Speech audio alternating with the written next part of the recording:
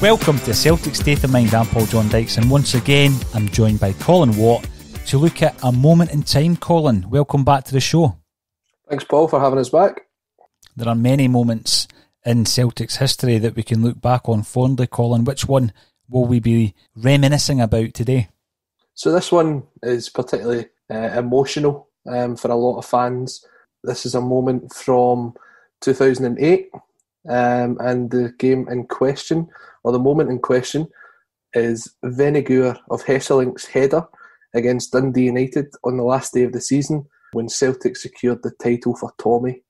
A fantastic moment in Celtic's history. Brought not only 3 in a row for Celtic and for Gordon Strachan, but also it was memorial for Tommy, who sadly passed away a week before the game. So a very poignant moment in time that we're looking back at today. It was one of those seasons, Colin, really. I mean, there were so many sad events that year, and I think obviously the passing of Tommy hit a lot of people hard around about Celtic Park and the wider football community.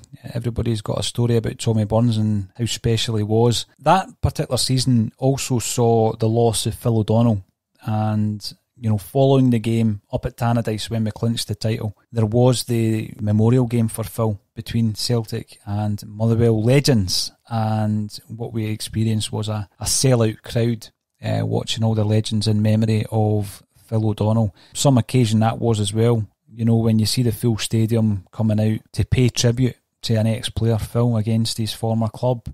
And we saw a lot of legends that day playing at Celtic Park, and I think when you look at the Dundee United game, there was a few people becoming legends in that team as well. What's your memories of that season as a whole, Colin?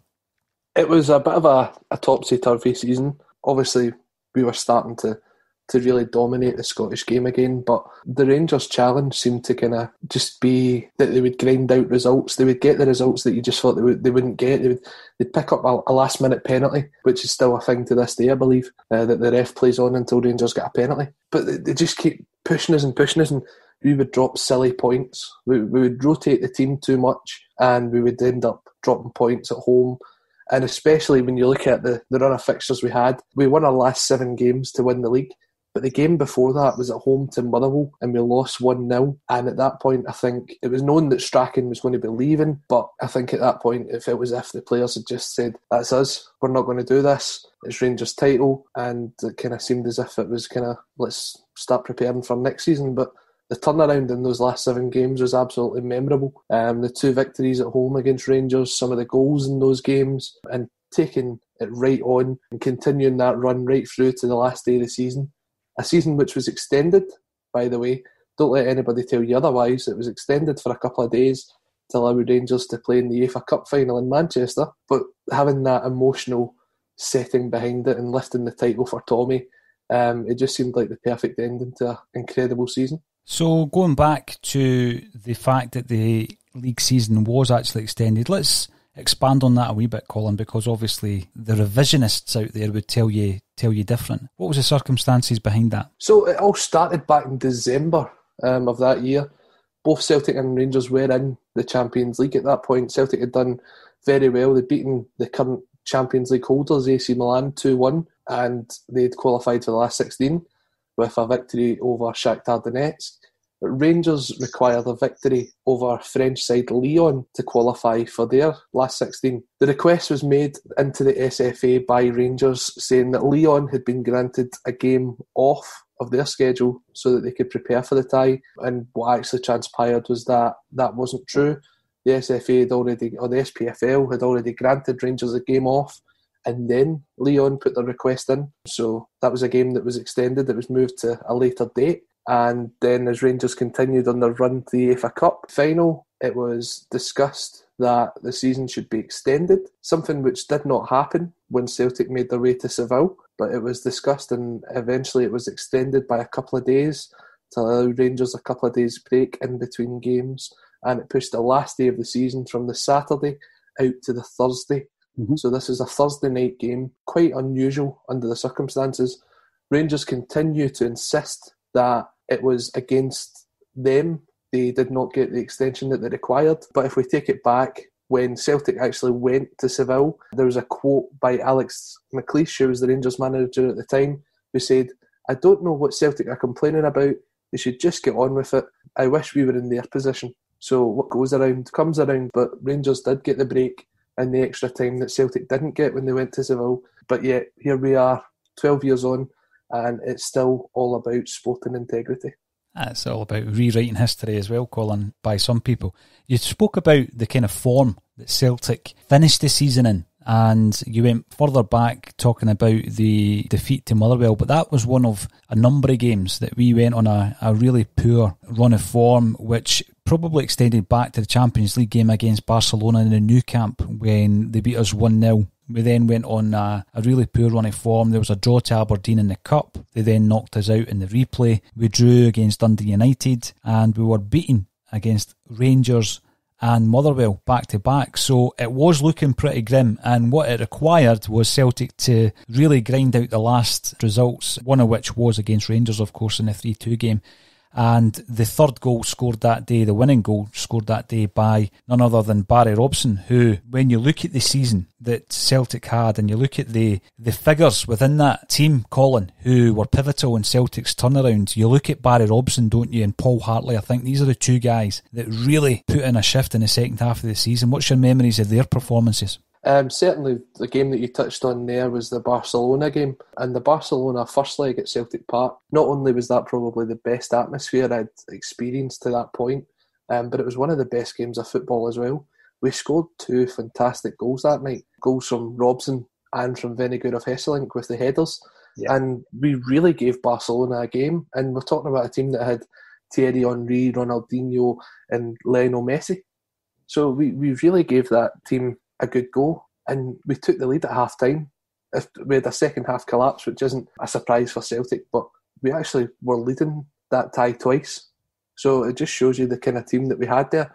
And as you see, the impact of Robson, he was pivotal, especially in those games against Rangers, the two games that sort of turned the tide of the season. A guy you mentioned as well, Paul Hartley. I remember one of the games, I think it was the 2-1 game, when Vennegoor of Hesselink scored in the last minute. The first couple of seconds of the game, the whistle goes and Paul Hartley flies into a tackle, which is an absolute stonewall yellow card.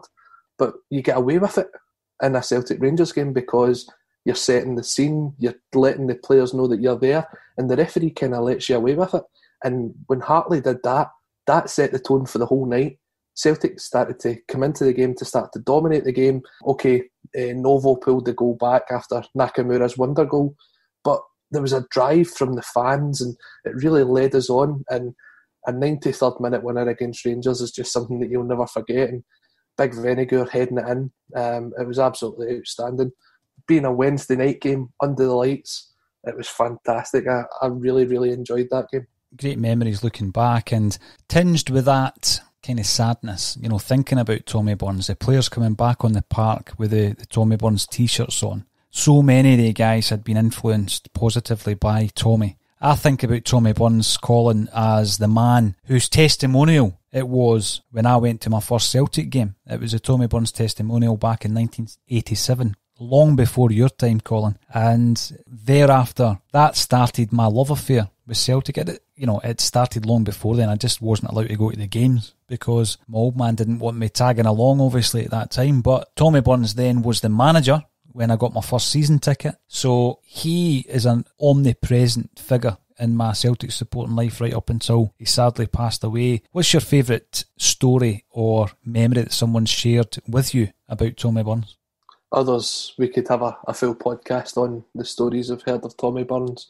The man was just an absolute gentleman. Took the reins at Celtic in one of our most difficult periods and arguably probably should have been there to stop the 10, but unfortunately it wasn't. There's a story that actually comes out from this season, which is something that's probably worth reflecting upon, and it's the fact that even on his deathbed, Tommy sent Scott Brown's sister, who was battling cancer, a bunch of flowers, and he sent that and she received it a couple of hours after Tommy had passed away.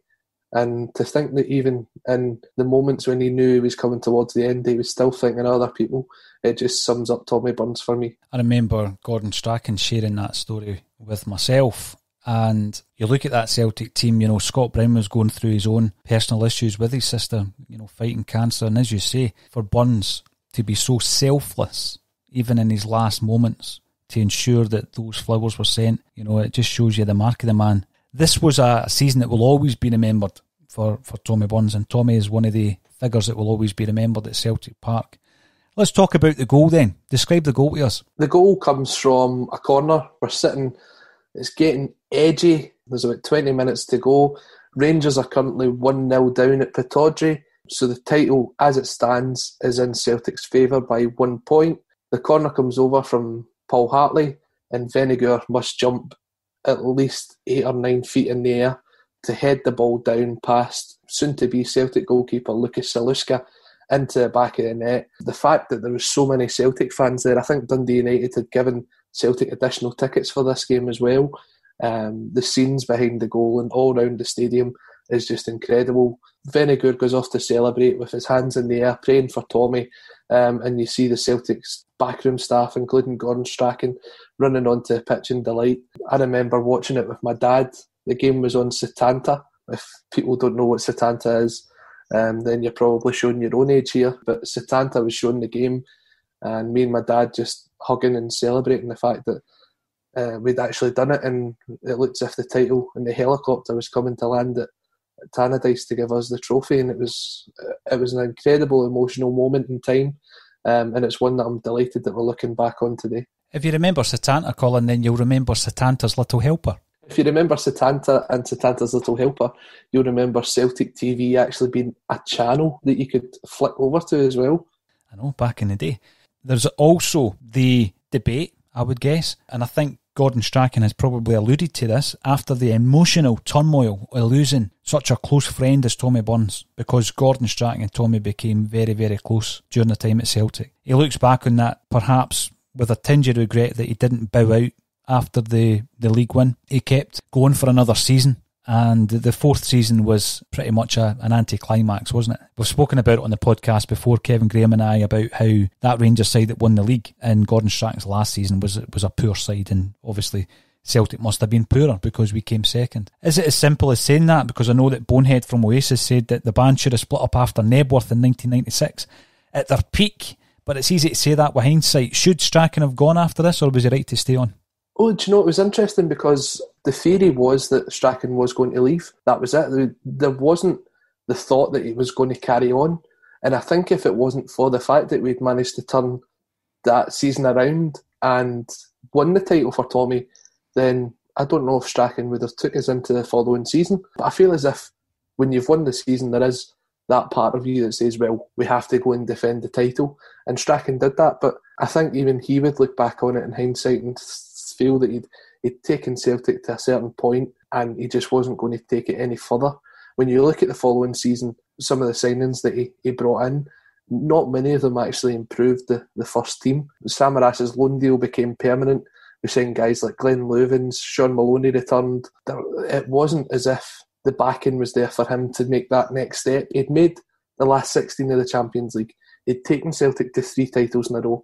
And if it was if, at this period of time, that was as far as he could probably take Celtic, it needed someone else to come in and actually change it round. On the flip side, I guess he's maybe looking at that as well. And, you know, having got Celtic into the last 16 of the Champions League twice, he's maybe looking at progressing. But as you say, that comes along with the ability to improve your team. Now, you look at Sean Maloney and you would maybe think, well, Sean Maloney could improve that side. The other player, obviously, that he was interested in buying was Stephen Fletcher, and we lost out on Stephen Fletcher in the January. Kevin Graham and I spoke about the second half of that season and the real need for goals. We really lacked a goal scorer in the second half of that season, and you were probably arguing the toss over a couple of $100,000 between Peter Lawwell and Rod Petrie at that time, something that reared its ugly head much later. So you do have a level of sympathy for Strachan. It could well have been, but it's all should have been, could have been looking back. Just unfortunate we didn't go ahead and buy the big man Fletcher at that time. I think he would have done well with Celtic. At this particular time, Jan Vennegoor of Hesselink was still in amongst the goals. Must be the longest name ever in the history of Celtic Football Club. What's your memories of the big man when he played? Were you a fan? I was a big fan of Vennegoor. In fact, just recently I've managed to secure a